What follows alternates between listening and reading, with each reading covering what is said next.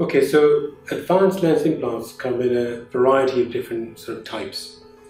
Let's start with toric implants. So a toric implant is an implant that can help to reduce or correct something called astigmatism, which is an anomaly of focusing that can lead to fairly poor vision if it's not managed properly with an appropriate lens implant.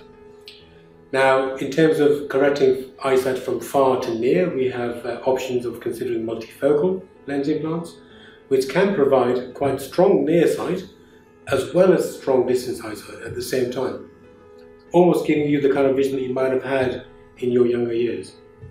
And then we have implants such as extended depth of focus implants, sometimes known as EDOF implants, which work better at a mid-range focal point as well as working at far range as well. So we have a range of different implants that do slightly different things. And one of the key things I think is to have a really careful assessment, talk to the experts, talk to one of our specialist surgeons, and understand what's going to work for you as an individual.